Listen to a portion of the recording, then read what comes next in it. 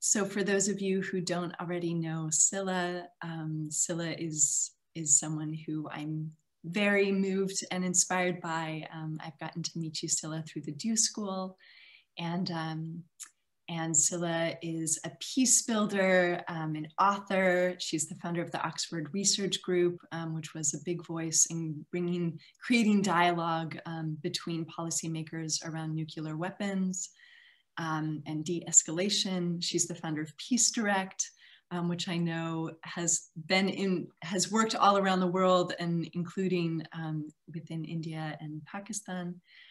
Scilla, I know you've been an advisor to, other heroes and mentors, Archbishop Desmond Tutu, Sir Richard Branson, and as you mentioned, your newest book, A Mighty Heart, will be a goodie, it sounds like, for everyone who's here. Definitely check that out.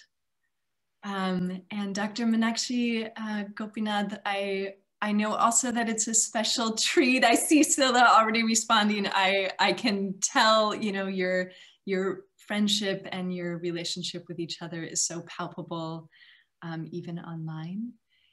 And Meenakshi is a political scientist, the founder of WISCOMP, which I'm sure many of you know, but it's really, an influencer in South Asian women's leadership, especially around this area of international politics and peace building and diplomacy.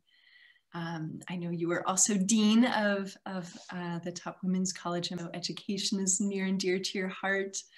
And I'm familiar also with the Civilian Award as an acknowledgement of your work. So I know that's just a little bit of the lifetimes that you both have had, but yeah, we'll hand it over to you, and really looking forward to hearing what you think and what you feel and what you envision for women's role in peace. So thank you both so much. Thank you, Eva, and thank you, Ekta, for this path-breaking initiative.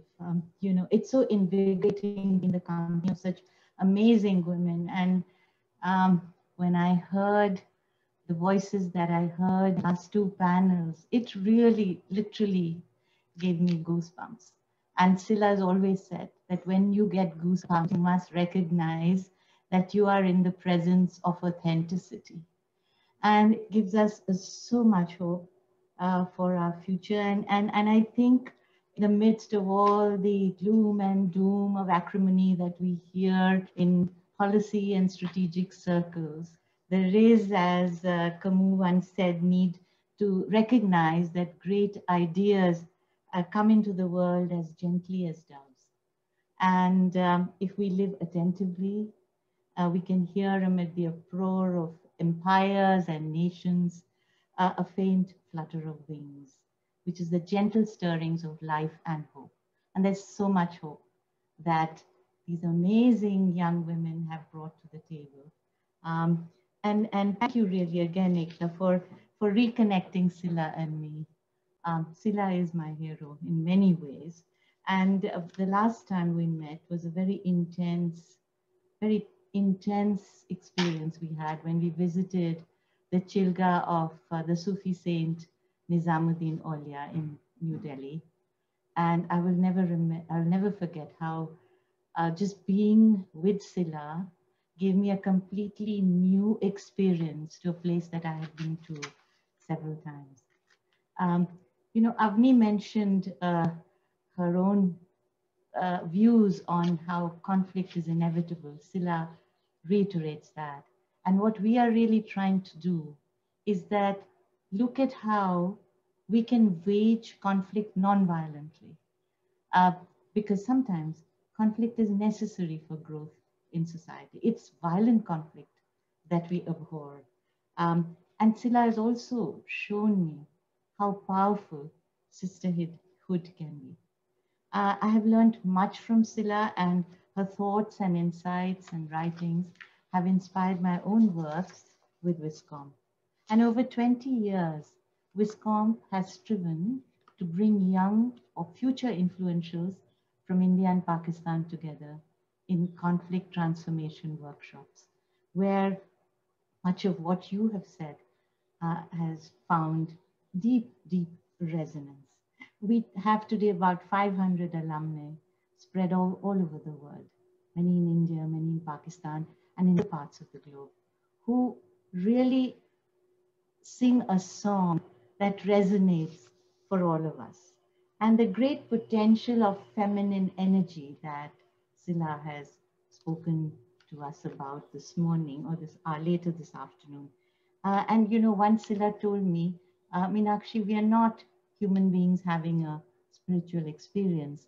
We are spiritual beings having a human experience. And you know, in many ways, that was the burden of her song. But I do want to, before I go to Scilla with several questions that I have, I did want to highlight that there is something that is not made visible in the meta-narratives of peace and security on our embattled subcontinent. And that is that there is a fairly large pulsating constituency for peace that exists here, as you have seen today, and that this constituency is led by women. And this fact is often invisibilized.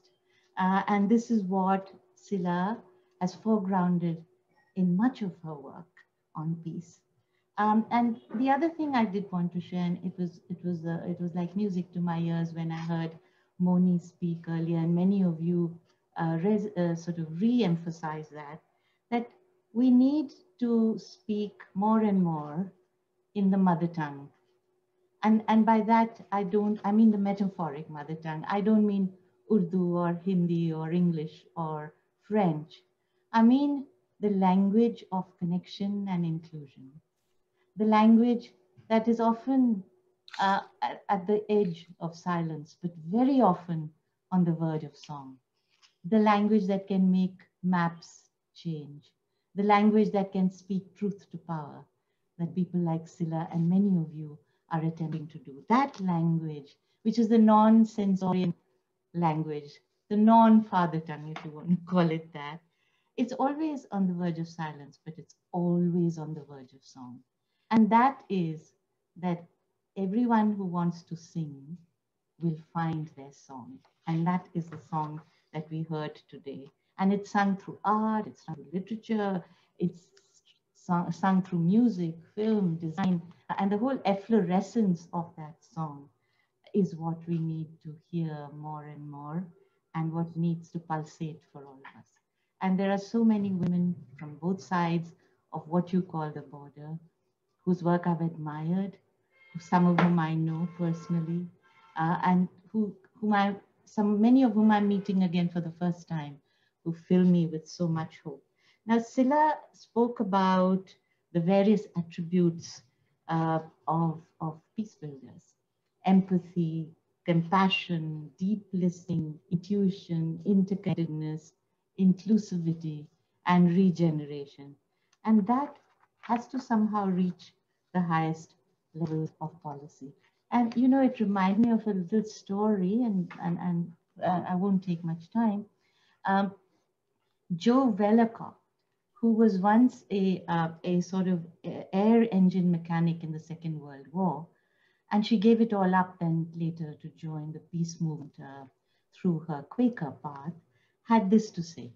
When I look at the words women, peace, and power, I let these words joggle around at the back of my head, hoping that they would fall very neatly in place and establish a clear relationship between them. But this did not exactly happen. When I first brought them forward, women, peace, and power, and put on my glasses to look at them, I found that the word peace, in juxtaposition with the word women, took on a sickly, flat, grayish pink color, very innocuous and very ineffective. The word power, on the other hand, turns black and scarlet, threatening and sinful by association with women. And then when I moved the word woman off to stand by itself, a peculiar ill-shaped question mark hung over it. But very soon I discovered that the problem lay with the spectacles that I was wearing. And then I needed to change my lenses. And that's precisely what Scilla is urging us to do. Because today the word peace is not the conventional association of the woman in white, the Florence Nightingale sort of figure, peacefully holy and wholly peaceful. These are women who are able to recognize that a stable situation is not necessarily a peaceful one. It's not necessarily a just one. And therefore, sometimes one has to rock the ship of the state. As Rosa Parks did, for example, way back in Alabama, when she refused to be thrown off her seat because it was her dignity and sense of justice that kept her there. And then she lit the fuse for social dynamite. So women who build peace today are disobedient women.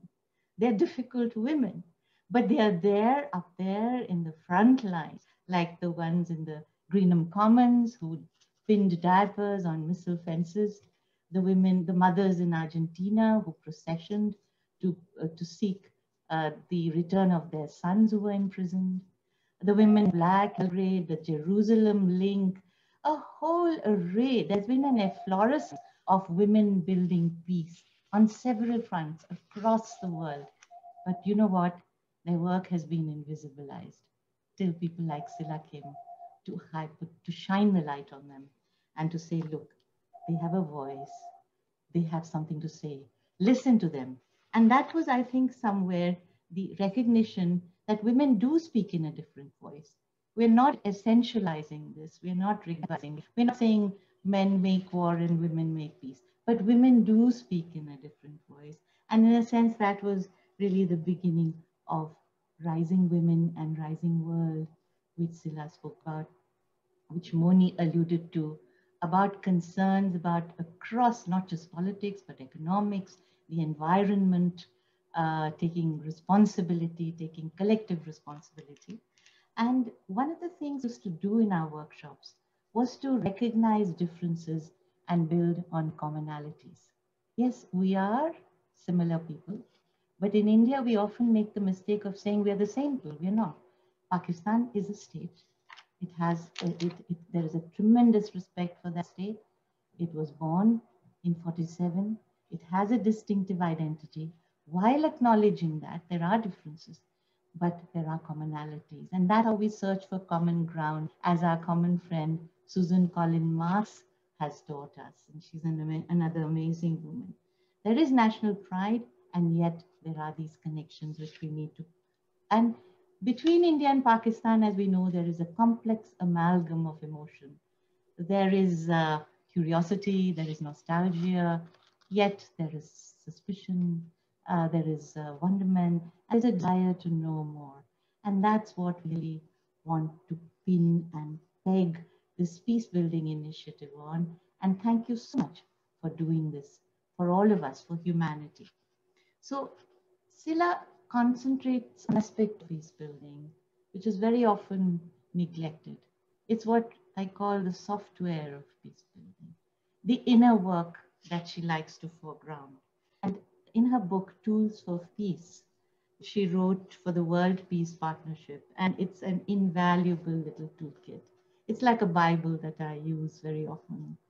She had talked about this yin intelligence. At that time, she hadn't called it so, but it combined an amazing set of spiritual resources, very much like Aikido, very much like a kind of spiritual jiu-jitsu, where she said, get perspective, speak person to person, really listen. I think she talked about active listening today, give voice to feelings, work together to identify common ground, show respect, because humiliating the other is a sure recipe for distance.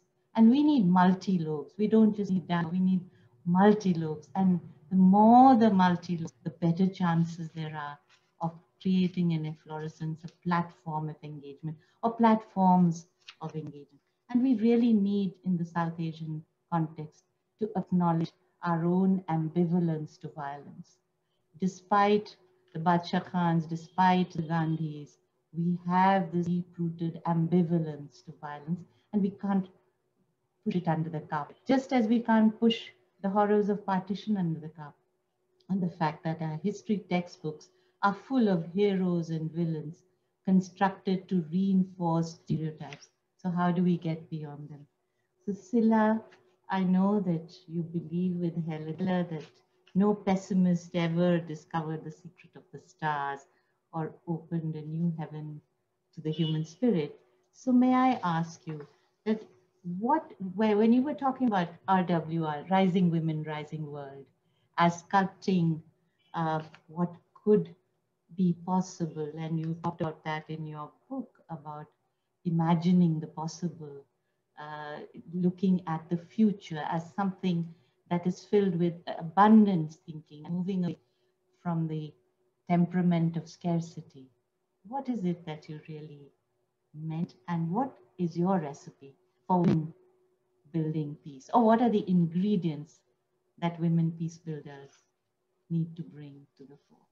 Thank you. I'm sorry I took so long, that introduction. I can never stop talking when I see you. Meenakshi, my respect for you cannot be measured, because you've blazed the trail long before most of us started. And what you've done in bringing together youth, particularly youth, talented youth from India and Pakistan together. I've witnessed what you did. I've witnessed the dynamics in that large room with all those young people, and it was stunning.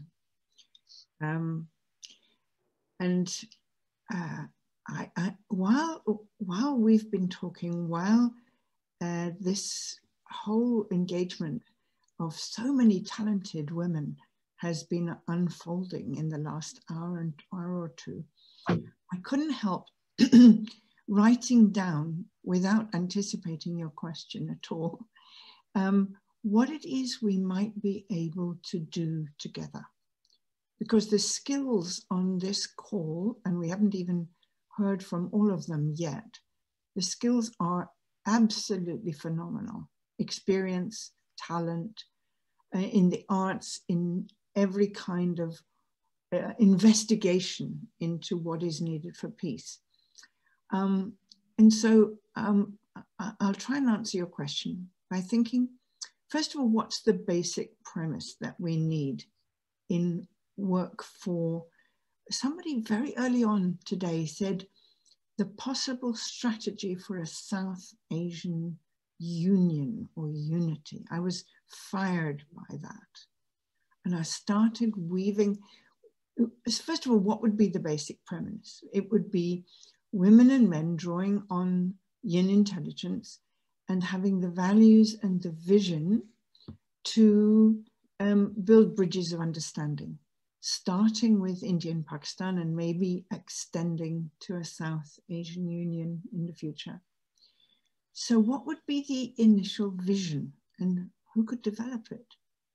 What are the stages necessary, including the skills to change perspectives, including caring communication, including ways of transforming the opposition and enabling this huge constituency that we've tapped into this morning to actually engage actively.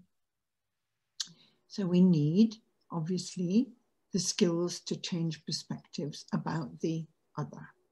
That all the things we've talked about: listening, nonviolent communication, dealing with anger and projection, developing self-awareness, and taking a stand on the issues that matter to us without provoking more opposition. And in what ways could the arts that we've heard so much from those skilled in the arts, how could they take these skills out to more people through theatre, music, video, literature, programs for children, even the proposed artists' residency in the palace? And then how do we develop these caring communications, deeply nonviolent, people-friendly, human-centered ways of engaging large numbers of people with the vision once it's outlined? And then we go on to things like actually transforming the opposition, mapping out those with whom it's important to communicate, train and organize our ambassadors with the skills of developing understanding. And many of those ambassadors are those who are here on this call. And then enabling this huge tide of engagement, which could then arise, gathering and harvesting the skills of people, the skills of all those on this amazing call, to a strategy that would work. What's the role of eShe in this? And going on to sharing the experience with enablers and challengers, and how to get this funded, lastly. So, I mean, actually, that's a bit of a longer answer than you bargained for, but you're such a inspirer. I can't stop developing ideas when I'm in communication with you. And that's so like you, Scilla. You always give credit where it doesn't belong. But I did want to say something from your book, Pioneering the Possible, and where you had said, you know, the master doesn't talk, he acts. In this case, she acts, which is you. When her work is done, you say, amazing, we did it all by ourselves. I think those are the kind of facilitators need for this process. And it struck me that when you talked about the Tao of leadership, one of the things we carried away or took away from our WRW was what seems soft is strong. Water, and someone talked about fluidity and fluidity of borders and fluidity of expression, that water is fluid and it can wear down the hardest of rock because it's moving, it's always moving. So if I remember, when you conducted that workshop at our conflict transformation get together, where there were about 30 young people from Pakistan and about 40 from India, it was called the software of peace building. And one of the things you did talk about then, you alluded to it, was yin and yang. And I just thought I would share with you our takeaways from what you had taught us then. One was this whole issue of the yin and the yang, both sides of the brain, both sides of the emotions, but also the need to recognize the difference between Chronos and Kairos, to know the twin nature of time, that some things are in the long term, something is immediate, calendar, clocks, and so on. And the peace builder needs to know when to time what. Maybe times when you have to be a little below the radar to be more effective. Second thing was, and this is my takeaway from that, how women peace builders need to know serendipity, synergy, and synchronicity. That things happen serendipitously, as happened to you when Kuan Yin answered your prayer when you was with a nuclear scientist, the Chinese. And how this non-linear thinking is about a leap of faith, which many of our young participants today highlighted, how you just have to make that leap of faith. That trust building is so important. Interconnectedness, which you said, which is so important, but also the ability to step into the space of complexity, not black and white. Be open. Reach out to those who you fear the most. Reach out to those who somehow defy labeling and you can't quite understand. Then, of course, like meditation, serene encounter with reality. To be able to know where you stand, know the facts, as you said, understand the facts, and don't just base it on opinions, as our artist who's been investigating temples in Pakistan has been doing. And of course, the openness to flow, the ability to step in the shoes of the other, and to continuously know the link between what you're doing here, acting globally and also acting locally, thinking globally, thinking locally, and to always maintain the link with the universal. I mean, consecrate every act to that larger peace building canvas and know that every act of resistance and whatever, your multiple resistances and your everyday mutinies are consecrated to something much larger. And of course, we as women must understand the nature of patriarchy and how we are complicit sometimes in it without even knowing it. Women in South Asia face a continuum of violence, of exclusion, not necessarily overt, but of exclusion, of injustice. And last but not least, to highlight what you say, breaking out of victimology. We need to break out of this terminology of being victim and enjoy, or shall I say, embrace the joys of agency.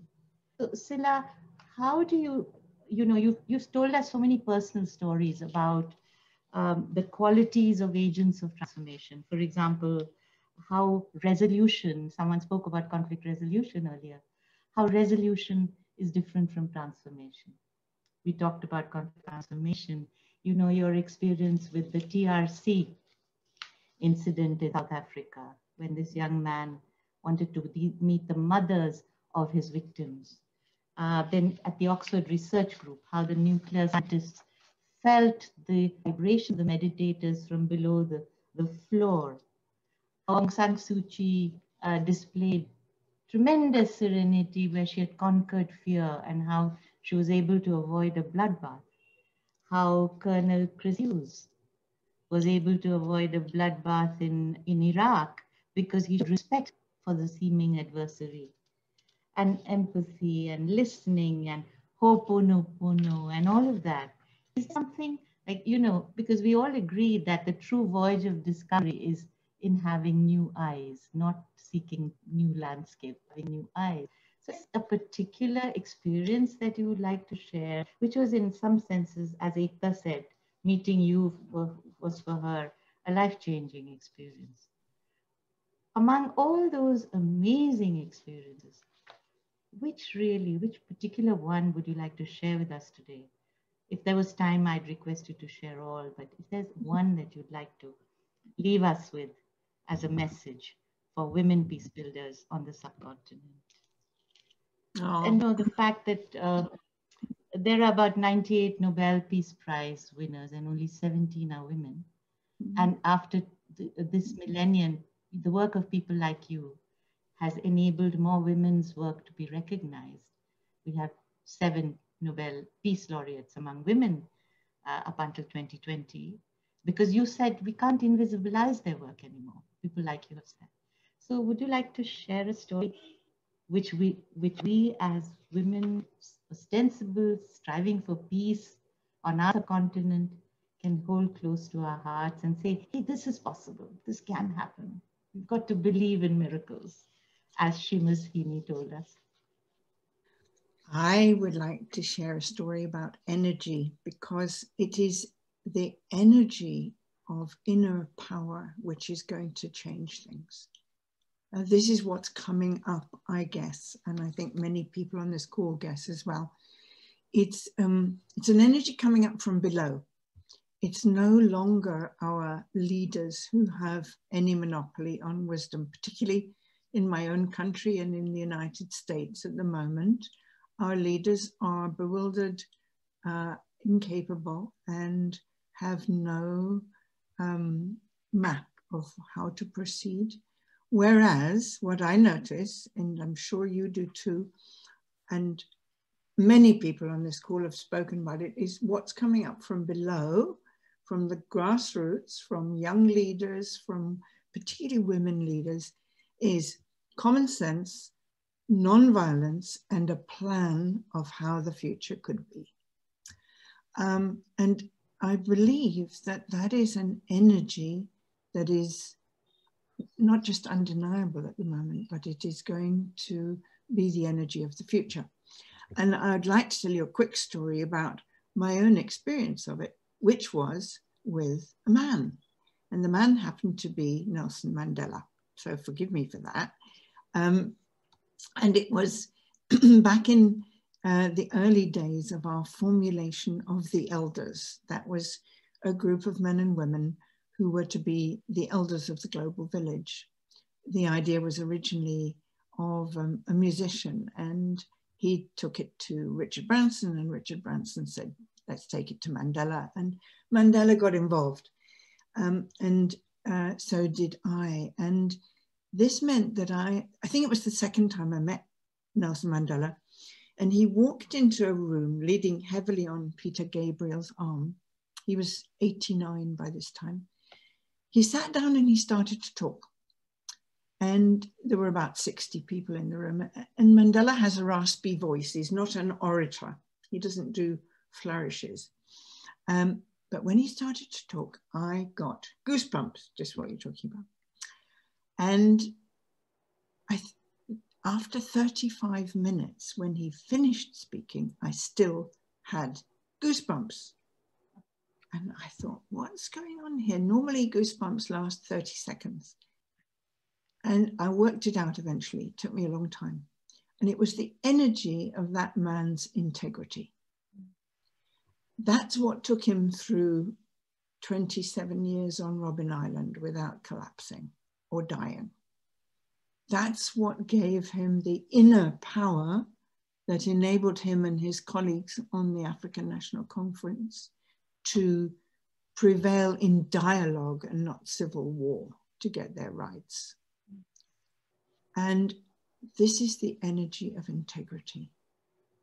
And we call on our innermost strength, our experience as women, our powers that we've not even yet fully used. That's the energy of our integrity that is going to change things. And it's, when you meet it, you'll know it. And I've recognized it many times listening to this conference. So that's what I would say, Meenakshi. Thank you. Ekta, do we have about 5 minutes more, or we're already out of time? I think I spoke to the other panelists quickly on the WhatsApp, and they're so mesmerized by the conversation that I think you can take a few more minutes. They're enjoying it as much as I am. So please carry on. Thank you. I'll try and round this off because, you know, one of the outcomes of our conflict transformation workshop was a book which is called Closer to Ourselves. I don't know if you can see it here. Yes, we can see it. If you see it, it's got bits of Lahore and bits of Delhi, and it appears like a new city on the hill. This was all premised on a very interesting kind of statement that you know, John Lederach, who's considered to be, in a sense, the master of conflict transformation, had said at one point. And he had said that to live between memory and potentiality is to live permanently in a creative space. This space is the womb of constructive change and the continuous birthplace of the past that lies before us. And what an amazing place. And we are actually struggling with that past, divided past, to try and make that leap into a shared future, which is something that the African National Congress used that phrase very often in the anti-apartheid struggle. So I just wanted to, there are these two little bits that are shared. One is by Anupama Shekhar, who's an Indian who participated. And the other is actually by Seher Noon, who was a journalist from Lahore. Some of you might know her. And this is how it went. Anupama Shekhar said, a chance reading of Imtiaz Hussain reminded me that Watan, because people talked about country and nation, Watan is nation, country, cannot be defined merely by the territory within which one claims rightful citizenship, but by the larger civilizational space from which one draws imaginative strength. And this is how it came to be that seeking nightness in Lahore, nightness in Amritsar, I tasted the dazzle of Lahore's dawn between my two states of home.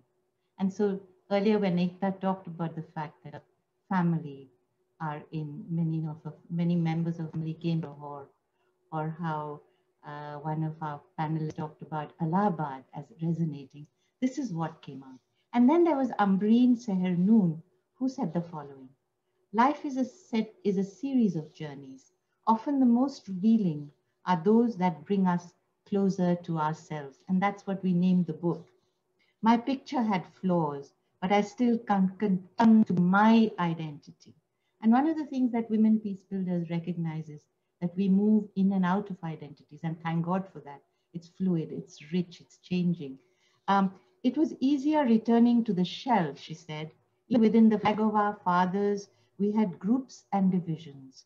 But when we went to the table to talk, we put on a united national front. If they could quote numbers, we doubled the figures. If their story brought a clear eye, we surely could come up with one that made you howl. If that failed, we suffered at Siachen, tit for tat, again and again. But for the first time, I looked at myself from the eyes of another who was familiar, yet estranged. I experienced welcoming hospitality, open warmth, and shared history that for once in my life went beyond the 50 years that I was taught to believe in. India owned me up, and despite my resistance, I warmed to her people. I found something new of myself in India. I got on a rickshaw for the first time in my life and thought outside and beyond the dimension of my superimposed morals and education. It was strange finding emancipation in the heart of the enemy. Maybe it was just luck. Maybe my trip came at an opportune time. Maybe I had to face the demon of the other before I could face up to those in me. Maybe, a lot of maybes. But what she did say at the end was that with this constant people-to-people contact, even if through collaborative explorations, through rehumanizing the other, for a few more years, hopefully change will come. If not in our lifetime, at least we'll transmit alternative vocabulary to our children and our grandchildren. And there will be hope for our shared humanity. I thought this was a beautiful way to share with you what young people said to us over the past 15 years when we did the workshop, which Scilla enriched her wisdom, her energy, and her learning. And I thank you all so much for this amazing opportunity. Scilla, lots of love to you. Thank you. And let's meet again, my dear friend. We will. We will. Thank you. Thank you. Aigta, do you want to speak first? I might need a moment to get my words back. No, go ahead, Eva. I think we've had a beautiful conversation between two amazing souls. And there's so much. I've been taking notes. So this is going to go into something that you'll see in eShe very soon. But please carry on. We have some amazing panelists waiting in the wings, and they have a lot of beautiful things to say. So please carry on. Lovely, thank you. Wow, Scilla, Meenakshi, profound conversation, profound conversation.